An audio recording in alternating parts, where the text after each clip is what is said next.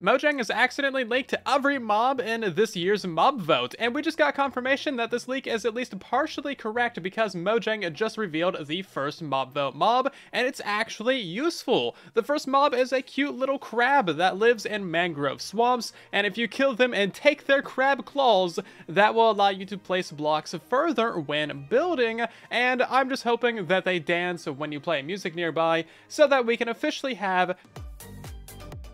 So back to the leak, last night someone managed to see the private video titles in this year's Minecraft Live playlist, which sometimes does happen, YouTube isn't perfect, and if you don't want to ruin the surprise, subscribe now, swipe away now. So the other two mobs, according to this leak, is going to be the seagull and the jellyfish, but we'll find out soon enough. It seems like the other two mobs are going to have their own special uses, so it's going to be an interesting vote this year.